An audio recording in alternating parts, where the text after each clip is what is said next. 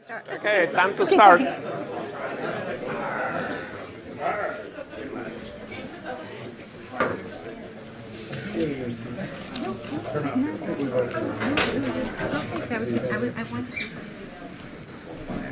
Okay, so today we have the great pleasure of having here Vikki Meadows, who is a professor of astronomy and the director of the astrobiology program at the University of Washington in Seattle. And she's also the principal investigator of the NASA Astrobiology Institute Virtual Planetary Laboratory. Vikki did her degrees in Australia in physics at the University of New South Wales, and then at the University of Sydney for her PhD.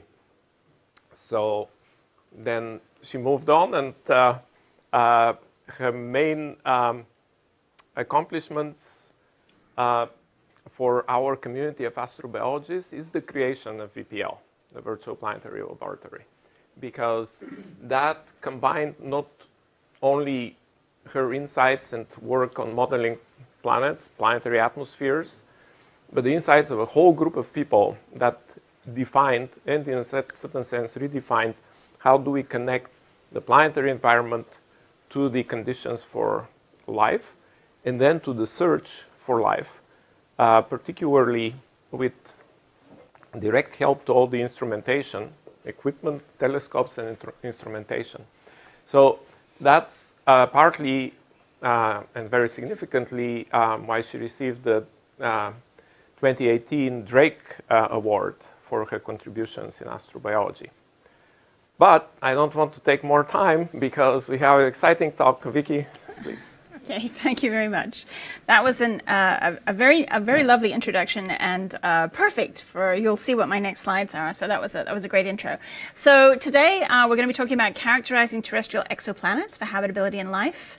And I'll steal Dave's kickoff from lunch today, that we live in a very interesting time because we're on the precipice of being able to actually start to take measurements of terrestrial planets. And in fact, members of the community have already tried doing that with various degrees of success, but we really are at that point where we're going to start trying to study very small planets. But so today what I'm going to be talking about is work done by my research group, the Virtual Planetary Laboratory. But I'm only going to be able to talk about like a tiny portion of it, part of what we call Task C, the habitable planet. But I think it's a very significant portion. It's the one where we try to understand plausible environments that might be out there, and then figure out how to discriminate those environments using spectra and other observations, and ultimately tie them to future upcoming missions and also to mission concepts. So I'll be focusing on that today, but we do a whole bunch of other interesting stuff that involves looking at our Earth and our solar system to use it as a laboratory to understand exoplanets, looking at our Earth through time, which is really just a series of different habitable worlds, alien ones, for which we have both geological and biological constraints. And in the living planet, our biologists get to come out and go in the sun and do field work and learn about what life forms are actually putting into the environment. But ultimately, it all gets tied back into this observer. So the observer task is where we take what we've simulated or learned and put it through instrumentation models and try and understand what we might actually see. So the VPL is a very large group. So what I'm presenting here is not, my work per se. It's a very large group, including some people from Harvard, Robin and Feng Ding. And so there's quite a lot of us here. The color coding is more senior people versus sort of people up to assistant professor type level, just to show you kind of the balance of what we have there. And in particular, I want to give a big shout out to these two people. So this is Jake Lustig-Jaeger and Andrew Lenkowski, who are my two senior graduate students at the moment. They will graduate in the next year, and the vast majority of what you see today is their work. So please hire them. Okay, so, all right. So we're going to be talking about terrestrial planets today. And so, on this diagram, that's these things over here. Okay, so obviously they're extremely small and therefore extremely challenging to observe, but of course extremely important. You're sitting on one right now, and it is the only example of a habitable planet we have to learn from. So the terrestrial planets, I tend to characterize them as, rocky objects, rocky metallic objects that have relatively thin, probably high molecular weight atmospheres. And so that's what we're going to call a terrestrial planet here. But of course, as we look out into the universe, we have the 4 examples we have in our own solar system, but we anticipate that as we look at terrestrial planets around other stars, that those environments will likely be very diverse compared to what we're used to. And part of that will be because of their planet formation and migration history, which may be very different to our solar system planets, their interior outgassing composition and history, their history of planetary and stellar interactions and how that affects their evolution, including atmospheric loss and photochemistry. So there is a huge multi-parameter interacting system that goes into making and changing a planet over time. And so we have this amazing opportunity to go out and learn about what's happening with all of those processes. And the hope is, of course, that it will help put our own solar system in context and also just help us understand planetary processes in general. One thing I do want to point out, too, is that terrestrial exoplanets will likely support what we call secondary atmospheres. So the primordial hydrogen-helium atmosphere has been ripped off, and we now have a secondary atmosphere that is produced primarily from outgassing or volatile delivery. And so in this case, we're really kind of connecting the interiors of planets to an observable exterior of the atmosphere.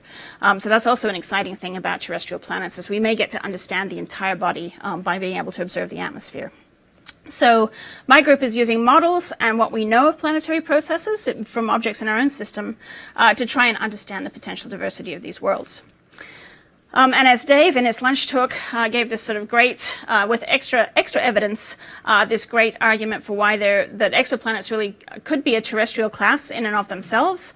We saw sort of early evidence that we were looking at sort of 2 classes of bodies, and this sort of pioneering work by Leslie Rogers here, looking at sort of the probability of a planet being rocky versus being more gaseous.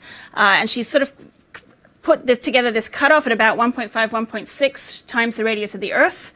Below that radius, you're more likely to be rocky. Above it, you're more likely to be gaseous. Then we have this Fulton gap, which has also been seen with better calibrated size measurements. We're able to put these things into 2 separate bins and see that there really does seem to be a class of these sort of more dense things, the rocky terrestrials, as opposed to these sub-Neptune objects as well. And so I guess I'm arguing that I think the terrestrials are out there, and Dave showed some excellent information at lunch as well, showing that with masses as well, we're starting to see this dichotomy in these smaller objects. So we really are at the dawn of terrestrial exoplanet characterization. We're learning about this new subclass, and this is work that's been done with HST and Spitzer and K2 to try and get measurements of these objects. Again, these are the sorts of only the measurements an astronomer could love. They're sort of bordering on a straight line, and what we're trying to do right now is show the deviation. Is there a deviation from a straight line? And if there's a deviation from a straight line, then this thing is not terrestrial. So what we've been able to show with these measurements, even though they are straight lines, is that these objects that we're looking at, these smaller planets, TRAPPIST-1b and C in this case, because we do not see this sort of massive water absorption from an extended hydrogen atmosphere, then these planets are likely to be high molecular weight atmospheres. And there's been other theoretical work done by Moran et al., which I probably haven't put on the slide, also showing that that is probably not due to aerosols hanging in the atmosphere, that this really is an indication that we have a planet with a high molecular weight atmosphere, like a terrestrial. Over here we have some more data points on other objects, TRAPPIST-1b, and I'm just showing here some of our simulated models of terrestrial planets for that object. And even though these data points are completely indistinguishable again from a straight line, I'm just saying that it's interesting that terrestrial planet spectra at least fit this potential straight line. So we're looking forward, of course, to having the error bars collapse down a bit so we can really point out things that we might be able to observe. And this thing here, the largest feature in the spectrum is the 4.2 micron CO2 band, definitely a signature of a terrestrial type atmosphere. So we also know in this sort of exoplanet terrestrial diversity that formation and migration may also form volatile rich terrestrials. And so the hints we have at that are again this TRAPPIST-1 system. So 7 planets transiting around an M8 dwarf, a star that's not much bigger than Jupiter. And from observing these objects and looking at transit timing variation and their transit sizes, we're able to sort of plot where they are on one of these planet mass radius diagrams. And they show densities that can be comparable to those of Earth and Venus, but also potentially a little bit less dense, although the errors are still quite large on this. The fact that the TRAPPIST-1 planets are in the resonant chain that we find them in also indicates that they probably migrated inwards and fell into that resonant chain as they came in, speaking to a more distant birth environment where they may have picked up more volatiles. So we're looking at objects that may be in some ways terrestrial, but perhaps have a far larger volatile abundance than we do for the relatively dry terrestrials we have in our planetary system. So that's migration and evolution may generate diversity, and then also our terrestrials, all of us, undergo stellar, geological, and atmospheric evolution.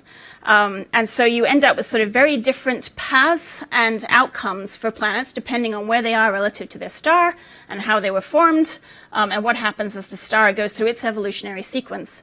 So when I show this in public talks, I like to say if you imagine Earth, as a kernel of corn, then Venus is definitely the popcorn of the solar system. Okay, this is a planet that has greatly diverged, from probably the initial composition that it had, and now has this massive carbon dioxide atmosphere and has lost this science that it has in fact also lost an ocean.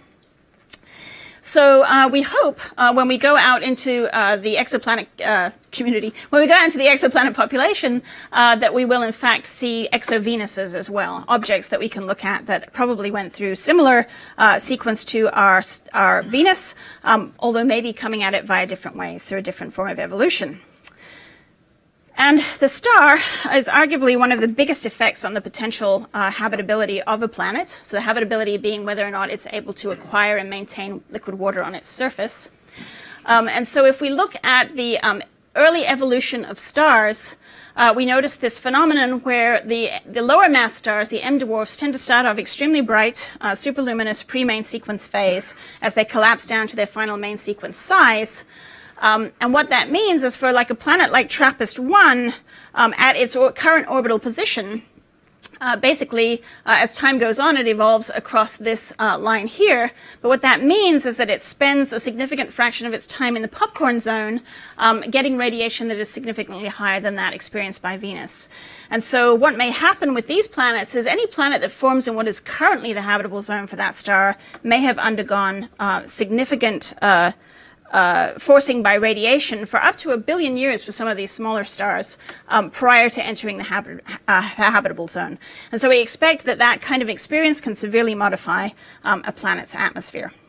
And so to kind of show you then the difference between the G dwarfs and the M dwarfs, there's this fantastic movie that went up on Twitter recently by Laura Schaefer, who I believe you know. So this is her movie. It's actually her husband, who's a graphic designer, put this together. And so what you can see is that for the Earth, that blue line is the habitable zone for our G-dwarf star, but the Earth has essentially been in the habitable zone right from the get-go, whereas you can see that Proxima Centauri was very interior to the habitable zone, meaning it was much closer to the star early on, and you can see that as the star fades, the habitable zone moves in to sweep over it. So when you look at that M-dwarf planet that's sitting beautifully in the habitable zone, just remember that it probably had a very nasty beginning to its life. All right, so if you subject a planet to that level of radiation and you put it in a runaway and you start to lose water from it, what you will also do is potentially build up oxygen in the atmosphere. And so these plots are from Lugar and Barnes, Rodrigo Lugar's thesis work. And he pointed out that ocean loss may in fact generate a potentially massive oxygen atmosphere. So if you lose an ocean of water, you can generate about 250 bars of oxygen in a planetary atmosphere. Now, not all of that will hang around. Some of it can be lost by dissolving into a magma ocean. It can oxidize the planetary crust. It can escape to space. But some fraction of it will likely remain. And so we may end up with oxygen that has been generated not by a photosynthetic biosphere, but by ocean loss on this particular planet. And so I have some simulations here as well for TRAPPIST-1, just looking at what TRAPPIST-1 may have lost. And I apologize, Emmeline is here. I did not, normally I'd cite you in here. I just want to say that. So, so Emmeline Beaumont has also looked at these problems. And so So what we're looking at here is looking at the amount of oceans, the total number of oceans that we could potentially lose for these planets, the TRAPPIST-1 planets early on, and then how much oxygen would build up as a result. And it turns out that all of these planets would lose some fraction of an ocean, although the furthest out one may lose less than an Earth ocean's worth of water. So these are things we have to worry about because they may generate oxygen-rich environments. The other thing we have to worry about when looking at the diversity of what we might see out there is the process of atmospheric loss. This may entirely strip an atmosphere, and so that, of course, is catastrophic for habitability if we don't have the atmosphere. It may change the composition of the atmosphere by stripping away more volatile, lower mass elements. But the point to remember is the planet is an entire system. It's not just losing stuff off the top. There's stuff coming in from the bottom as well. And that sometimes gets lost in some of these atmospheric escape papers where they say, oh, hey, well, you know, this one bar Earth-like atmosphere could be lost in 365 million years. But I'll give a shout out to Katie Garcia-Sage, who also then went and looked and said, but actually that is at less than the current calculated loss rate of H2 plus and O2 plus from the Earth's, that loss rate is less than the current replenishment rate of those two things. So again, we do have to consider, sure, they're losing their atmosphere, but can these volatile rich planets, for example, take that in their stride and be able to maintain an atmosphere over time? So these are questions which we hope, again, to be able to observationally test by going out and seeing whether these planets are, in fact, able to maintain an atmosphere. So I talked about O2, atmospheric escape. Another thing that may just be out there is the exovenus idea. That being that after water loss, you may go through an enriched O2 time period for the atmosphere. But then again, as O2 is lost and as basically plate tectonics is shut down because we don't have the water working on the crustal plates to change the buoyancy of them. And so what might eventually happen is that you will still be outgassing CO2 into the atmosphere, and that may build up over time. And so that's one way in which the Venus atmosphere became CO2 rich. The other thing was that as the runaway greenhouse went on and the surface became much hotter, basically any CO2 trapped in carbonates would also be potentially volatilized. So you can imagine, you know, this trapped carbon dioxide in the ocean and the crust actually being boiled out and put up into the atmosphere. So it's potential we might see those types of atmospheres out there as well. So we're excited to go look at these things like the hot Earths, GJ1132b, TRAPPIST-1s B, C, and maybe D. They may have undergone similar processes, and they will be excellent initial tests for whether or not we have an oxygen-dominated atmosphere left behind, or a carbon dioxide-dominated atmosphere, or something that surprises us. So that's kind of a rundown on the diversity we might expect to see out there. I haven't talked about habitable planets yet, but I will do that in a sec. One thing I do want to get across too is that evolution could actually generate uninhabitable planets in the habitable zone. And I know it'll come as no surprise to most of you that the habitable zone is not a benediction. It does not guarantee that you will be habitable. You have to meet a bunch of other criteria, and they're quite many and stringent. But we just want to point out, so this is work that was done by Andrew Lukowski, looking at coupled climate photochemical models of these different types of ocean loss atmospheres, and also an aquaplanet, which was not inhabited, but it's an Earth-like world that we did for TRAPPIST-1e. And these are the calculated surface temperatures of that atmosphere in Kelvin. And so you will realize that the surface temperatures seem to range, a great span, depending on whether or not the thing actually turned into a Venus and sits at TRAPPIST-1b's position, or whether we have a more O2-rich atmosphere with less CO2 that is therefore quite cold.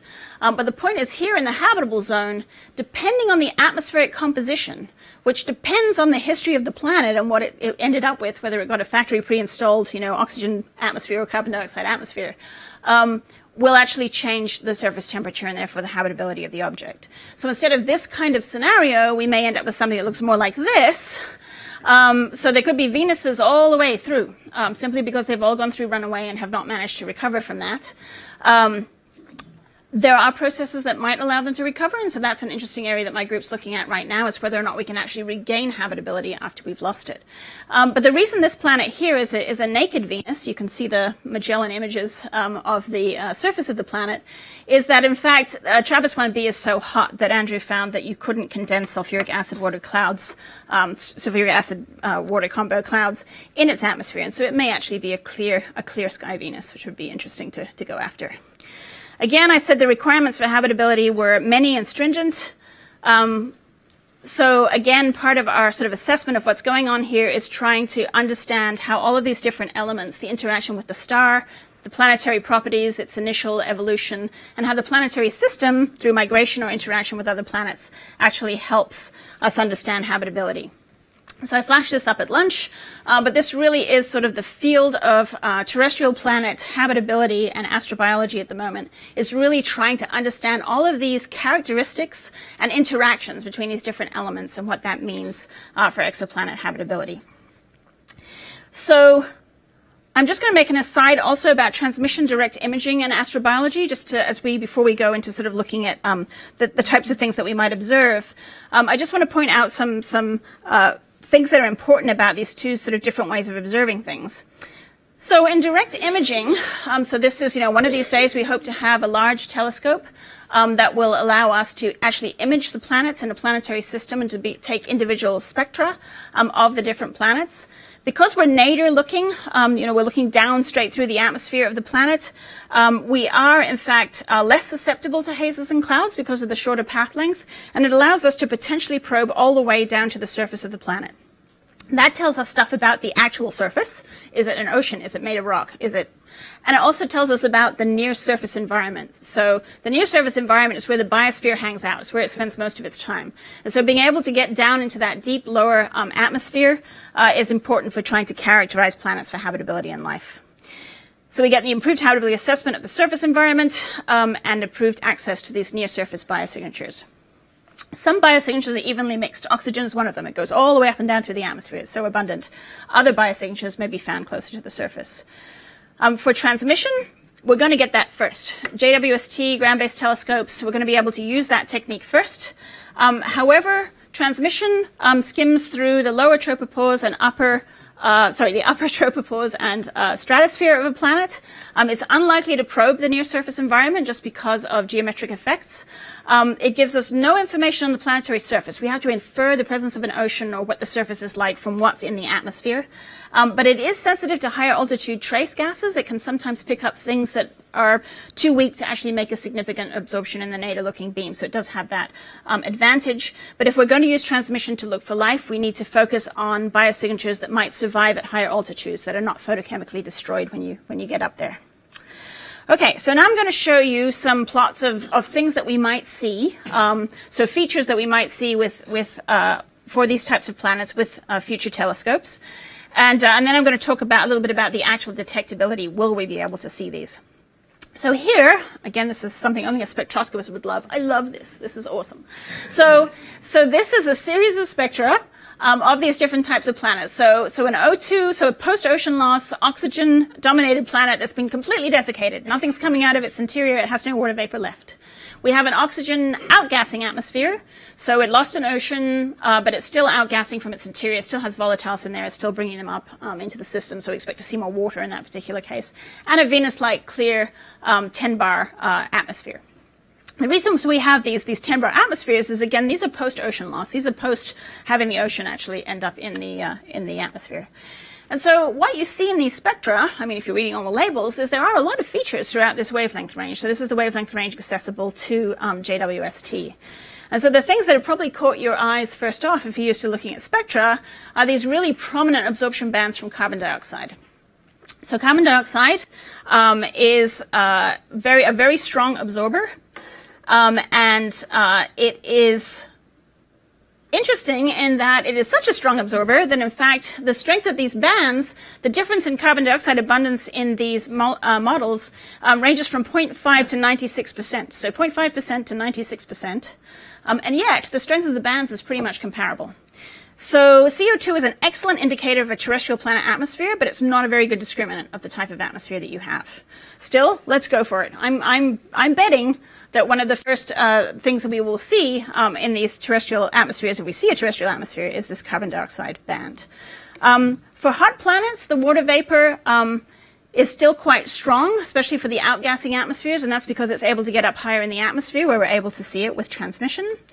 So again, water is not necessarily a great indicator of a habitable planet, because we will also see it in these warmer planets that still have volatiles in their atmosphere.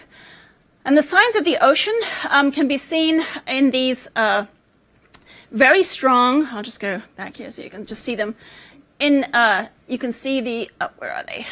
Okay, so it's the blue, it's these sort of triangle-shaped things here, are due to collision of oxygen with each other. So O2-O2 collisionally induced absorption. You generally only see that in a transmission spectrum when you get O2 above about 3 bars of pressure. And so what we're looking at there is really the remnant of a lost ocean in that particular case. So this is much more oxygen than we would expect from a biosphere. And so that collisionally induced absorption may be an indicator that we're seeing the remnant of an ocean. More of these spectra. This is TRAPPIST-1e this time, the potentially habitable planet. So we've added on some aqua, clear, and cloudy type things. Again, carbon dioxide dominates. We do see more water vapor features at the smaller, at the lower wavelengths, but the actual oxygen is difficult to pull out, and so that's going to be very challenging. But we're also starting to see trace gases from things like methane, SO2, and ozone, which may help discriminate some of these environments, but I'm later going to show you they're going to be incredibly challenging for JWST. But nonetheless, they are there in this particular planetary atmosphere, and so maybe that's something we want to try and push ourselves to try and observe down the line. If we look in emission, we can also see that these different environments produce very different emission spectra. So if anybody approximates their planet as a black body, I want to talk to you. Do not do that, okay? These things are very diverse. And so you can see strong absorption from SO2 and CO2 here through the Venus clear atmosphere. There's no water vapor in this atmosphere, so we end up with this fantastic window around about 6 microns. So again, I expect these atmospheres to be diverse. This is awesome. If we take an observation, we have a chance of potentially discriminating between these different types of environments. So let's talk a little about targets. So what are our targets going to look like? So I think for the James Webb Space Telescope, our best targets are probably going to come from the ground-based surveys, because they can find planets that are orbiting fairly late type, very small M-dwarf stars. And that will give us the best signal overall. And so there's a bunch of fantastic targets already out there. So we have the transiting exovenus class things like GJ1132b. We have habitable zone terrestrial planets, Proxima, LHS 1140, Ross 128. And then we've got transiting exovenus and habitable zone terrestrials and frozen planets all in one system in this amazing TRAPPIST-1 system. And so TESS will find approximately 10 more habitable zone terrestrial planets, but those will be around larger stars, and that may be a problem for JWST. And the reason for that is just simply a geometric one, in that in this particular case, I've simulated an Earth-like planet, or more accurately, Andrew has, simulated an Earth-like planet, and just with the same surface fluxes, so the same amount of stuff coming off the surface of the atmosphere surface of the planet to generate the atmosphere. And then we've looked at the transmission spectra for this planet orbiting different types of stars. And simply the size of the star relative to the planet can very much knock down the signals coming from the atmosphere, as well as photochemical effects that actually change the lifetime and abundance of methane in the atmosphere depending on the stellar spectrum. And so what we're seeing is on these earlier type stars, so this is 80 Leo, that we're really only generating signals from the atmosphere that are about 5 parts per million, as opposed to maybe up to 40 or 50 parts per million for some of these other stars. So again, large stars are going to be very difficult for us to observe simply because we don't get that contrast. And for the TESS predicted yields, this is from Barclay et al., they have this square here for an optimistic habitable zone and for planets that are sort of more on the puffy side, more on the sort of 1.25 up to 2.3 or thereabouts, which admittedly will have larger scale heights, so we'll get better signals through them, but they're not really high molecular weight terrestrial atmospheres in that particular case. If we use the conservative habitable zone and that cutoff of about 1.5 for the radius, for things that might be truly terrestrial through here, at least the TESS predicted yields are not overlapping in there.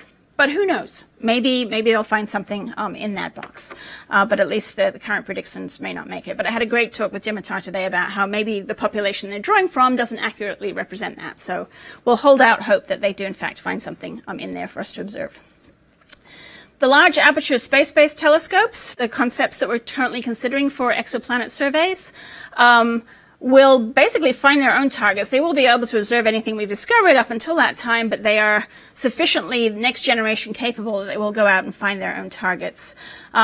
And for something as ambitious, for example, as LUVOIR A, we'll be surveying hundreds of stars, not the handful of stars we're talking about for JWST and ground-based, but hundreds and hundreds of stars to ultimately try and get a sample of about 50 exo-Earths, so rocky planets within the habitable zone. So we can do that within about 2 years based on our design reference mission. We'll be able to get at the same time preliminary characterization with colors, orbits, and partial spectra for those systems that we assess. And we'll be able to do it for planets orbiting all sorts of different types of stars, from A all the way down to M. So we'll be able to, again, look at that diversity as a function of the stellar parent. And essentially, again, I would like to have a large sample because I want to see this diversity. And this is really a function, unfortunately, of telescope diameter. We all know that, right? And so basically, as we go up in diameter, essentially the yield rate goes up as diameter squared. So that's something that we do have to consider. So we hope with these more ambitious missions that if we can get to sort of a 51 candidate terrestrial exoplanet candidate survey, where we can then go ahead and look at those planets, determine whether or not they are habitable or have life on them. We can essentially, constrain the frequency of planets that do have that water vapor habitability to be at least 6% or less with 95% confidence with a 51 object sample. And of course, the more candidates we have, that increases the chance of observing an exo-Earth. Okay, I'll just talk briefly also about biosignatures.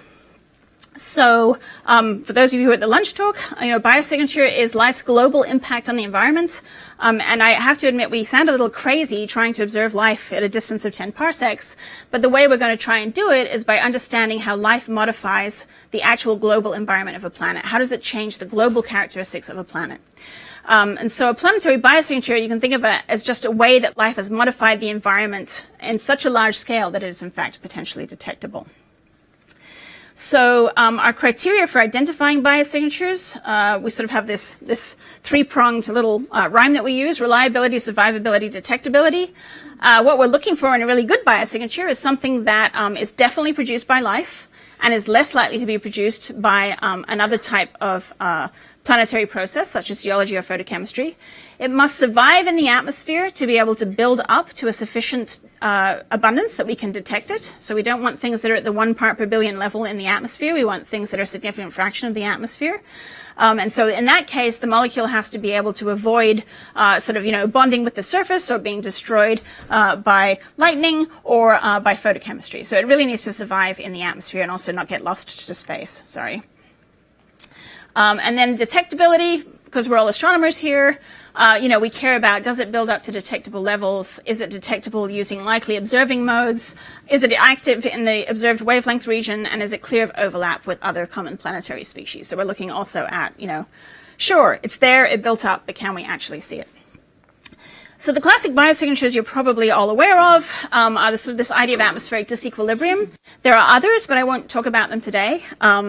But the disequilibrium idea, I just want to point out that, yes, oxygen and methane are not in equilibrium in our environment, in our atmosphere. There's also been recent work by Josh Christensen-Totten, so another grad student at UW, looking at whether, in fact, the atmosphere, the N2 and the O2 and the ocean are in equilibrium, and in fact, they are not. So if we can tell that a planet has an ocean, and we can detect N2 and O2, and there's a big if on that because N2 is like a stealth molecule. It's probably most detectable when it crashes into another N2, but it's challenging. But nonetheless, this combination plus the ocean is also potentially a sign that life is kind of processing what is happening with nitrogen. So I do want to make this point, though, that the disequilibrium is not really the biosignature itself. The disequilibrium is interesting, and it tells us we should look deeper. But as the point was made in the astrobiology report and other places, lots of things can produce a disequilibrium in a planetary atmosphere. But if we can trace the disequilibrium down to the surface fluxes that produce it, the magnitude and potential sources of those surface fluxes can help us narrow down whether or not that particular disequilibrium is due to life. So this may seem very Earth-centric, but I think some of the first biosignatures we will search for will be those of photosynthesis.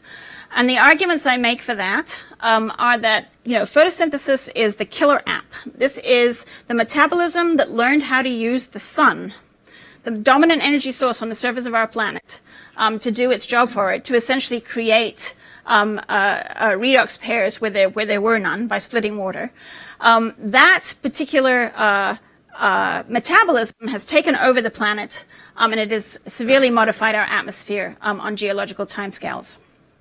Now, as I discussed at lunch, it hasn't been dominating our atmosphere for the entire time, and so there's a chance of potentially missing it. But nonetheless, if we can understand photosynthesis and what it does, that is probably one of the biggest impacts, certainly in the Earth's environment, is the abundant oxygen, the surface reflectivity on our planet, and also periodic annual changes in gases in the atmosphere. So there's a bunch of different markers of photosynthesis in our atmosphere. So we'll look for oxygen first. And the other advantages of oxygen is it's evenly mixed through the atmosphere, so I can see it even in transmission, potentially. And it absorbs in the visible to near infrared, which is where our telescopes tend to work. So it has some advantages. That being said, we won't just confine ourselves to only oxygen, but I can tell you that we will not build a mission that cannot do oxygen. Okay? So we're trying to put together at the moment this comprehensive framework for biosignature assessment. And so these are the key questions that we're trying to ask ourselves. What does life produce and how does it impact its environment? Can I come up with sort of interesting and novel biosignatures that I could look for? Let's try and break out of this paradigm of just using O2. And so, there's a bunch of work being done on that, just looking at, volatile molecules or looking back through the Earth through time, trying to understand the metabolisms that were dominant and what they might have produced. And also doing modeling where we look at, okay, if I have this flux off the biosphere, what survives, what is detectable? We ask, how can a dead planet fool us? Are there any ways that we can generate the things we're looking for that we think are from life, but instead are produced by photochemistry or geological processes? So how do we guard against false positives? How do we interpret what will no doubt be absolutely crappy data at the very limits of detectability? Okay, how are we going to be able to interpret this best of all? Do we rely only on the data? Do we rely on models and understanding of processes? Do we try and sort of squeeze the very last piece of information out of this very hard-won data? And then finally, and this was asked by Avi at lunch, how do we quantify our uncertainties? How are we actually going to become confident that what we have here is life and not a planetary process? I don't have answers for any of these questions. These are what's driving the field right now. These are the things we're trying to understand best. Actually, that's not true. I kind of have a partial answer to number 2, which is, can a dead planet fool us? And this is sort of ongoing work, although we've made really significant headway into it. A bunch of different research groups working together have essentially, and a lot of this is VPL stuff. In fact, I think almost all of these teams are VPL affiliated in some way, have looked at how we might actually generate oxygen. I'll cut right to the chase. You can generate it by losing an ocean and building up oxygen, as I mentioned. And you can generate it by having a spectrum from a star that drives the breakup of carbon dioxide and water vapor in different ways and allows oxygen to then build up in the atmosphere. And so that photochemistry is not possible on our Earth orbiting a G dwarf, but it turns out it's probably highly likely on planets orbiting M dwarfs. And so by pushing out into this phase space and trying to learn, we've shocked ourselves, but we've also thankfully come up with things like, oh, well, if it's stable CO2 breakup, then we would expect to see CO as well as the O2 in the atmosphere. So here's something we could look for. So we're trying to find out what the discriminants are that let us know that a planetary process is working rather than a life process. And so I hope that that actually helps us make our detections more robust by allowing us to go down a checklist of successively more interesting observations to try and rule out all of these other different types of mechanisms. Okay, so let's cut to the chase. Searching for habitability in life. How do we actually do this? Okay, so I think there's 4 fundamental questions that really drive what we're looking for here. The first one is, does it have an atmosphere? If it doesn't, if a planet does not have an atmosphere, we're kind of toast. Sure, there could be, chemosynthetic life in the subsurface. That tends to be very parsimonious. It doesn't like to get things out into the upper levels.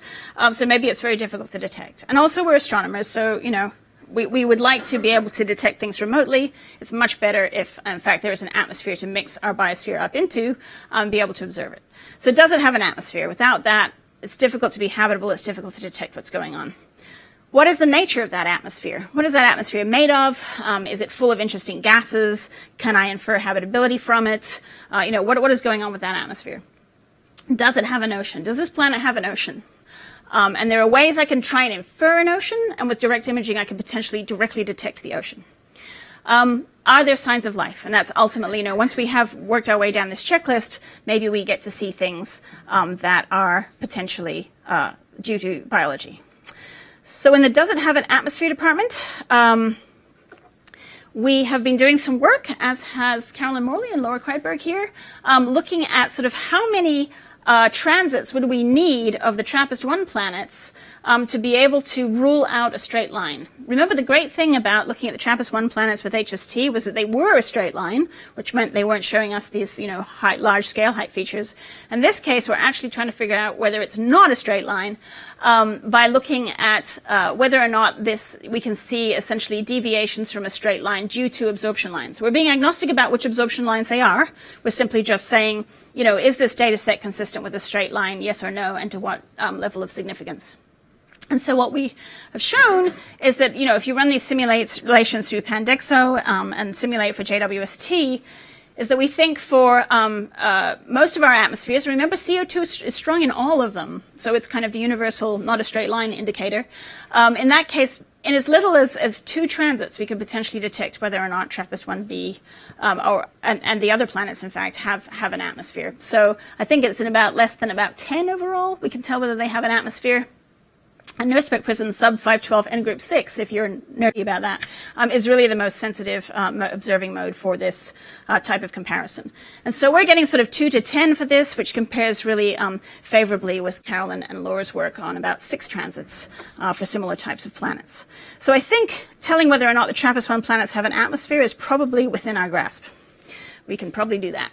So what is the nature of this atmosphere? And then it gets a lot more complicated. So for JWST and TRAPPIST-1, carbon dioxide, water vapor, ozone, and that O2-O2 collisionally induced absorption may be detectable in the atmosphere in relatively few transits. We might be able to get away with that for TRAPPIST-1b, which is the closest one and the easiest target to detect. It is not habitable. So to assess the planet's evolutionary state, we might go through the following sort of thought process or series of observations where we detect the planetary atmosphere via carbon dioxide absorption. We detect or rule out the post-runaway oxygen-dominated thing by looking for O2-O2 CIA and hopefully not seeing it, or via ozone absorption. And we might take more than 12 transits to do that, but that's not too terrible. And I also want to point out that that is actually an observational test of the habitable zone. We're getting to the point now where with TRAPPIST-1, as I said, as an astrobiologist, I couldn't have designed a better system. It's brilliant. It's got, a few planets interior to the habitable zone, closer to the star, some actually within the habitable zone, and then maybe at least one outside the habitable zone. And so we'll be able to hopefully have a look at whether these things have maintained atmospheres and try and get at some of the molecules in the atmosphere to tell whether we can see if they're all that, Venus is all the way through, or whether we're actually seeing atmospheres that have not undergone complete ocean loss. And then finally, if we can observe some of these more exotic things like sulfur dioxide in the atmosphere, which we think might take more than 125 transits, that's a lot. I mean, we would have to love this target to go after that much time. And it would take, of course, a long time stretched out over the course of the mission, but maybe it's worthwhile. Gases like sulfur dioxide are very soluble. They could be, absorbed into an ocean. And so if you see them in the atmosphere, it's a fairly good indicator that you're probably not looking at a lot of surface water on the planet. Also, since I'm here for LUVOIR, since I'm on the Science and Technology Definition team, I'd also like to say that LUVOIR can also do transmission spectroscopy. For some reason, there's been some misunderstanding about that, but where, it will be a massive telescope with a camera strapped to it and a spectrometer, so not a problem. So we can, in fact, do transmission spectroscopy with LUVOIR and be able to get, pretty amazing observations that are in the comparable to JWST in the short wavelength range. That's the wavelength range, but of course at much heightened sensitivity in shorter periods of time. So just to show, say, LUVOIR in direct imaging, and then looking down into the atmosphere, it will take us of the order of hours, really, to get hours to days to get really excellent spectra of terrestrial planets with that mission. Okay, so that's the nature of the atmosphere. Does it have an ocean? So there's a bunch of different ways we can go after that. Some of them inferential and a little bit more direct. So can we detect surface temperatures and pressure? That is going to be challenging. And I'll tell you why, because any planet where there's convection, what goes up must come down. We'll probably have 50% cloud cover as we do on the Earth. And so when we measure globally average temperature and pressure, that's going to be very challenging to actually figure out whether that's from the surface or the atmosphere, or it's going to be compromised in that way. Still, it might get us close, right? Can we constrain the climate models with atmospheric composition? We'd have to measure greenhouse gases and try and calculate that. Does it lack water-soluble gases in its atmosphere? If I see a whole bunch of water-soluble gases, then maybe I'm thinking, maybe that makes it less likely that there's actually a surface ocean. And then finally, can we actually detect surface liquid water directly? And so I'll take you through some of these, how we might be able to do it. So with JWST and TRAPPIST-1, we can probably pick out the O2O2 if it is there. And in fact, the punchline of this is that JWST is probably good at detecting signs that an ocean has been lost. It's much better at that than being able to definitively say that an ocean is there. Okay, so JWST may show us ocean loss, but it's not going to be really great at telling us that an ocean is there. So we may see the O2O2 from a very massive oxygen-dominated atmosphere, which could be a post-ocean loss atmosphere. And then over here, and this is a new paper that Andrew, so Jake's just submitted this one. Andrew's working on this one. But it turns out that HDO, again, because we have that slant path through the atmosphere, looking at HDO, so deuterated water vapor, may in fact be accessible in as few as 10 transits, depending on the ultimate sensitivity and noise floor for JWST. So that's also something we can go after. Of course, knowing that Venus lost an atmosphere is because of that measurement, being able to determine the D to H ratio in the Venus atmosphere. So we can measure both HDO and water in the Venus atmosphere, and we'd be able to infer ocean loss from that. So we might be able to do something like that for, say, TRAPPIST-1b. Additional trace gases may be accessible, and this is another plot from Jake's recent paper, which is in review at the moment. In this case, he did a really exhaustive study of the different types of post-ocean loss atmospheres here and the different molecules we might be able to detect. The numbers are how many transits are needed for detection, and the little superscript is the instrument that would be best used for that. So look out for that paper if you're interested in figuring out where these things might be observable. But for many of these more trace gases, they really are quite challenging. You're looking at sort of often 40, 50 or so on numbers of transits to do this, but we didn't plot anything on here that took more than 100. But, it's going to be hard. Okay. Does it have an ocean? So here's what I call solar system direct imaging. So these are observations of various objects in our solar system.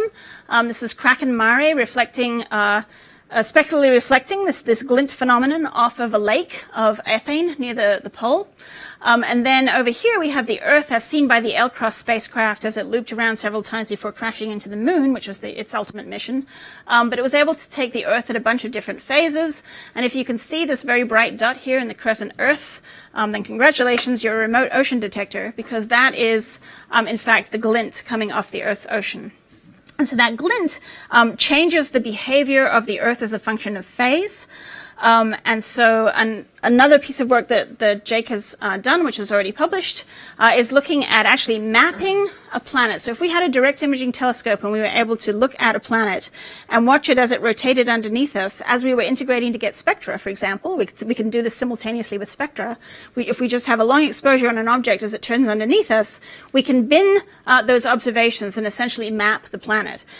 And what he showed was, but only longitudinally, what he showed was that if we can discriminate two different surfaces, we can then look at these surfaces at different phases and see how they behave. So for this orange surface, which is actually land, we can map at closer to crescent and further from crescent, and we can say, yes, this map corresponds to this map, and this albedo of this surface did not change in that time.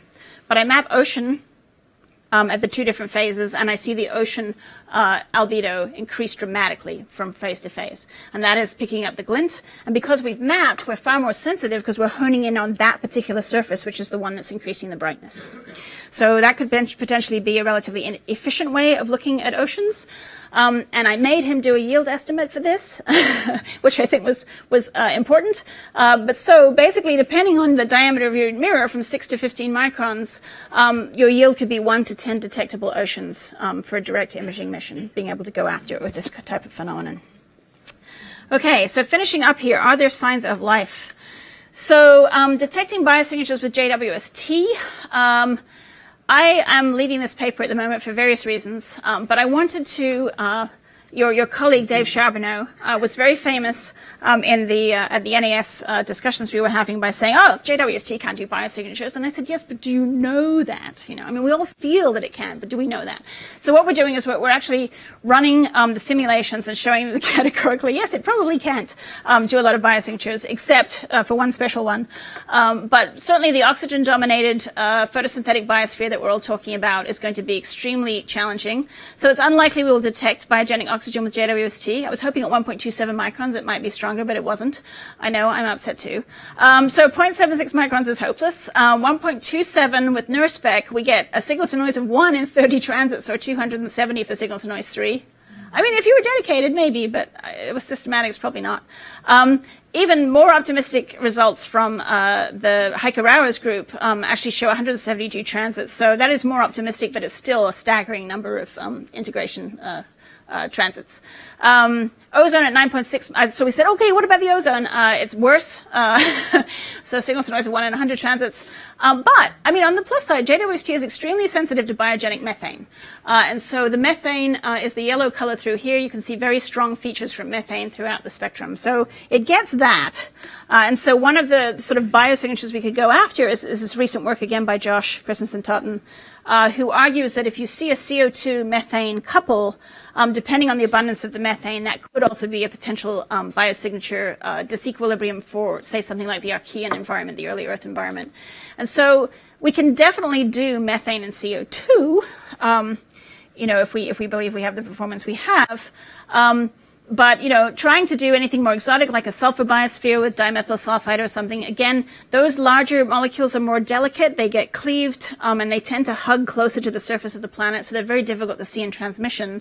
So some of these more exotic molecules, including ethane, which is fairly strong, and it absorbs out here, but you can see we just simply, even in 100 transits with Miri LRS, we just do not have the sensitivity to be able to do that. So I guess that's my downer, is that, okay, we tried JWST. So I'm writing that up right now, and I hope to submit it soon. But basically, we're just saying probably highly unlikely. I guess I should skip along here and finish up soon. So I just wanted to point out, of course, there is ground-based observations possible as well, and you guys are way more expert in this than I am, so I'll probably just skip over this, and maybe you can fill me in the question session. But there are a bunch of different ways that we could get at looking at oxygen from the ground, and I think oxygen is a very interesting prospect from the ground. So maybe we have JWST, methane in space, and oxygen from the ground, but we'd have to make sure our relative targets actually overlapped. But I'm not sure they do overlap, but we'll look into that. But there's been sort of basically combinations of instruments proposed, sphere or an espresso or CRIRIS and sphere for the VLT. Could maybe do this in the next 5 years or so. I know that Mercedes Lopez Morales is working here on a bunch of different ways of using innovative equipment to get at this. She looked at sort of ELT high-res, and I know she's working on GCLEF stuff as well. So, you know, we may, in fact, be able to, in the next 5 years or so, and certainly when the ELTs come online, be able to look for oxygen from the ground. And so I think that's really exciting that we could be able to do that. And of course, I'm in downer mode right now. One of the things we have been looking at is the VPL models. By the way, we model all these things, and our model is really spectacular. It puts out this really high resolution spectra, and then we degrade them all to heck to basically do JWST or whatever. So here we let our model smart run free at high resolution mode and actually show us, you know, what oxygen bands look like for the Earth's atmosphere. So the blue is the Earth, and these are various different oxygen bands, so the A band, the B band, the gamma band, and the 1.27 micron. And the yellow ones, though, are what happens if your planet is actually post-ocean loss and is not a biosphere. And so what we're seeing here is very strong suppression of the continuum by that O2-O2 collisionally induced absorption, in such a way that you probably wouldn't be able to even detect the O2. It will essentially suppress it out of the way, which might be a good thing because it would be a false positive anyway, although as a planetary scientist, I'm like, well, it would have been great to know that this thing was post-ocean loss, but maybe we can't actually see it. So we kind of plotted this up and said, well, you know, how many lines will you actually have to do your template matching cross correlation against? And so for the Earth, it's fine, but as soon as you add, you know, 10 bars of oxygen, you really suppress what you're able to get out of that band. And so that was just an interesting result that I have an undergraduate working on right now, and she's writing that up also. So we hope to get that in soon. And then finally, detecting biosignatures with LUVOIR. This is what it's made for. And so we could definitely go after, with this type of capability, definitely go after oxygen, methane, and other aspects of that type of classic Earth type thing. And then also looking at, and this is very interesting work that's been done by a group of people at UC Riverside. They do paleo climates and paleo Earth. They're looking at before oxygen rose in our atmosphere, when there were photosynthesizers that were susceptible to sort of seasonal cycles, looking at whether or not we could actually see the atmosphere breathe in oxygen before oxygen became such a large fraction of the atmosphere. And it turns out we can see it in oxygen. It's kind of a flat line in the visible. But in ozone, down here in the UV, we could potentially see sort of winter minimum and summer maximum of oxygen production for, say, a Proterozoic type planet. And so this has kind of convinced us that we really should try and use the UV channel for even terrestrial planets with LUVOIR. So this is sort of a more Archean type atmosphere, but one where because the oxygen is relatively low at this time, the ozone is not like, flatlining it all the way down to the continuum, which is what we see for modern day Earth. And so we're actually fairly sensitive to ozone and changes at the UV. Okay, so that was a whirlwind tour of sort of, things we're thinking about, what we might see, what we're hoping might be feasible, dreams for the future. And so I'll just finish up there with sort of a summary of where I see us. So again, just remember, M-dwarf planets undergo a very different evolutionary path just due to what their star does. And I think that's fascinating. As a terrestrial planetary scientist, I want to know, do they retain their atmospheres? Are their atmospheres severely modified? Can they regain habitability over time? What do these things actually look like? So in the near term, observations with JWST may help infer whether or not these terrestrial planets lost an ocean. So again, JWST is better at detecting ocean loss than it is at detecting an ocean. And in fact, because we're skimming through the upper atmosphere, we're not able to actually look at the surface at all. It may be feasible for JWST to do that methane CO2 biosignature. Oxygen, I think, is going to be incredibly challenging. And so, again, that's probably not the way we're going to detect oxygen. Ground-based telescopes, though, probably the way we're going to detect oxygen. And then finally, of course, in Dreams for the Future, these large aperture direct imaging space telescopes will give us sort of definitive characterization, really excellent spectra over a large enough sample size to help put a tight constraint on the occurrence rate of habitable planets and life. So that's what's coming. And I will finish there.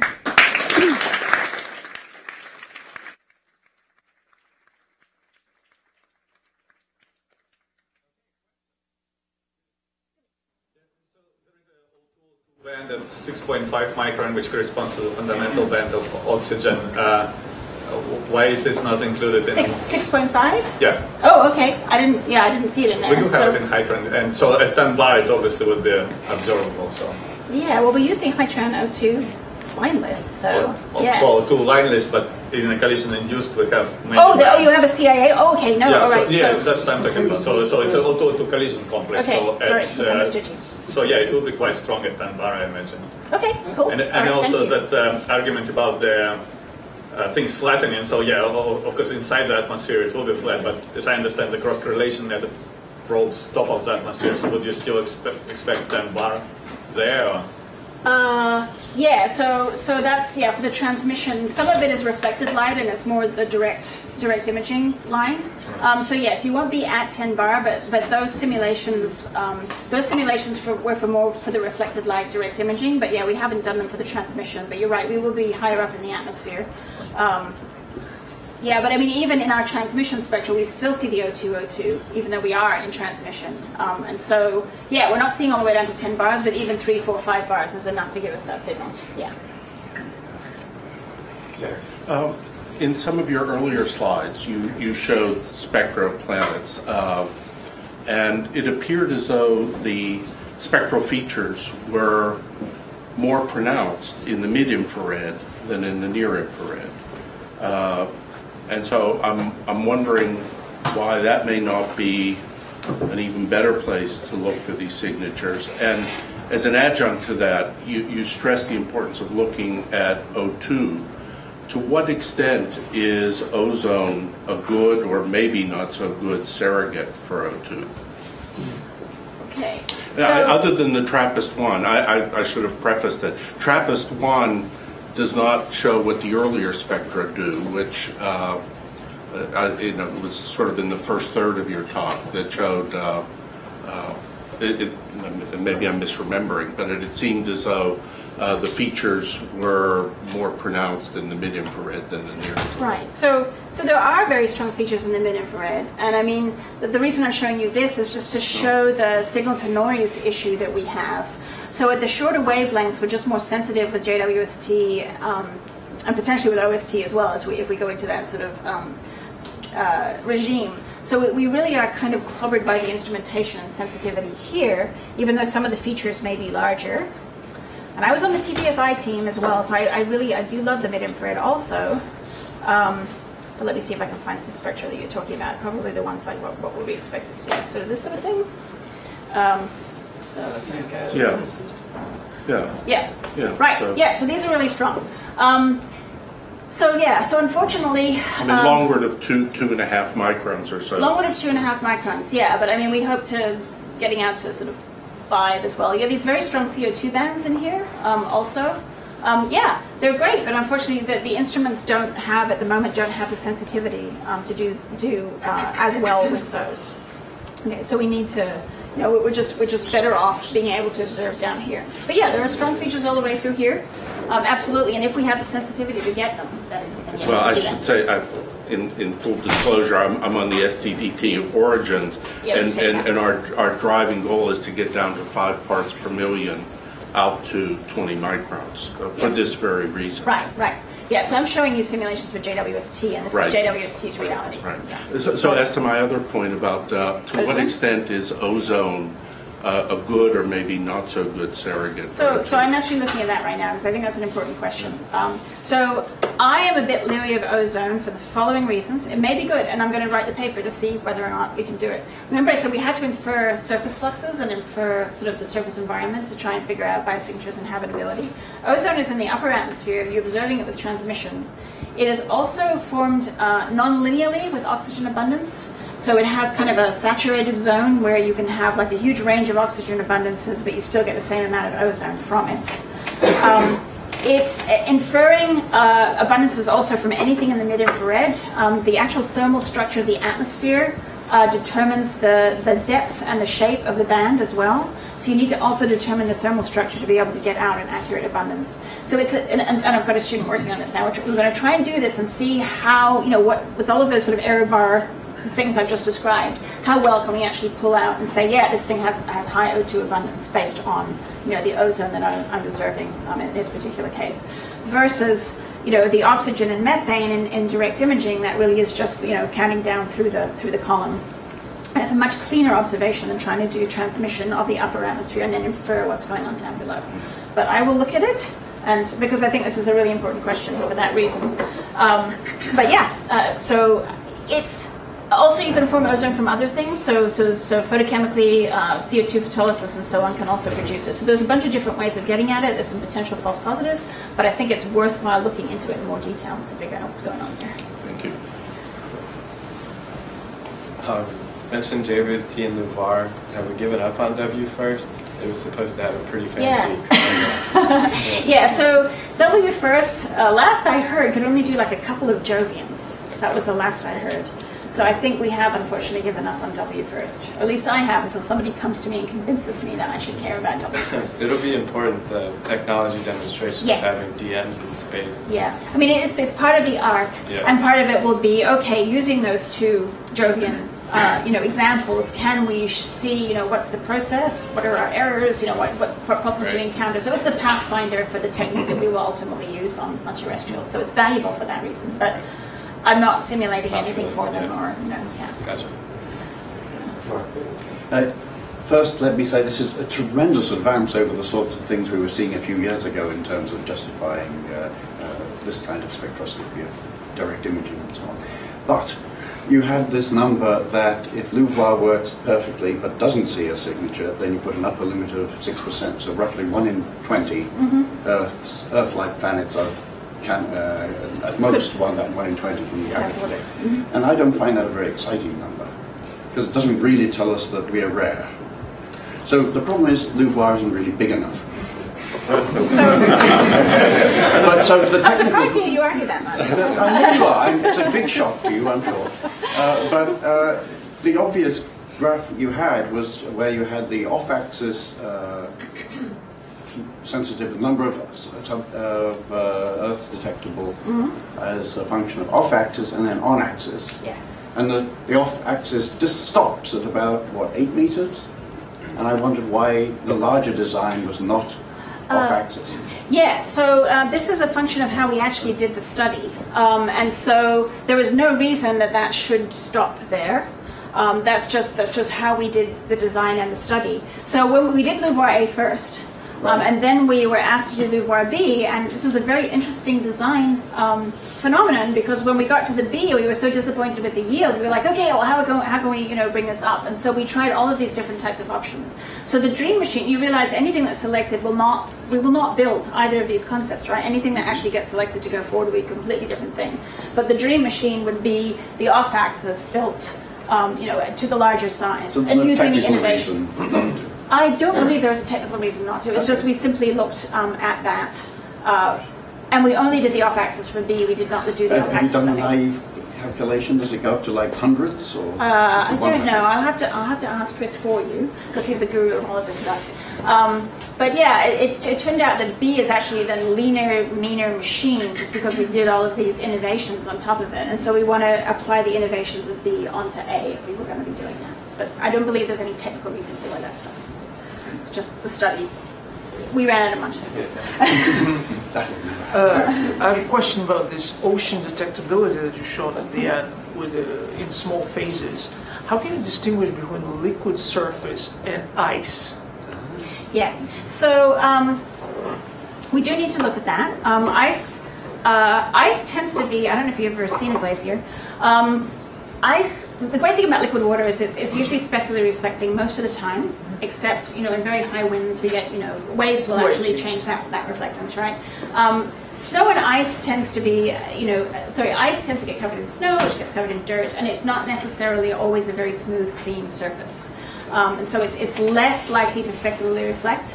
That being said, Nick Cowan has looked at, looking at brightness variations for the poles as a potential false positive for this. But yeah, I guess I would argue that water is definitely the most efficient specular reflector we might get out there. So we might have some less efficient specular reflectors.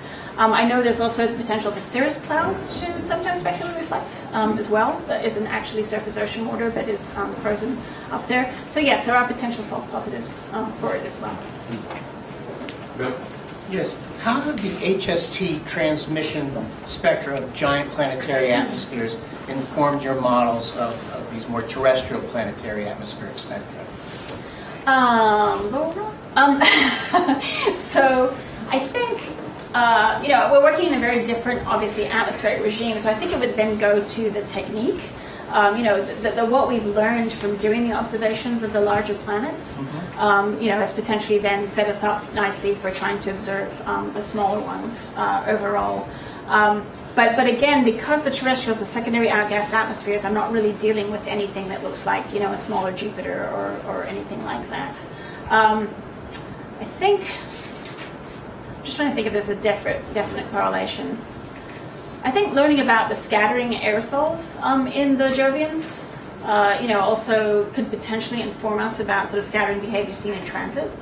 But I also like to say that we've done a very interesting experiment where we used the Cassini occultations of Titan's atmosphere with the sun backlighting it as a simulation of the transmission spectrum of a hazy exoplanet, right? And so that actually ended up being a really interesting sort of analogous type of observation as well. But yeah, I think it's the technique, and maybe some things like the aerosols are in common, but other than that, we're working in a very different regime with secondary atmospheres. Well, let's thank Vikki again.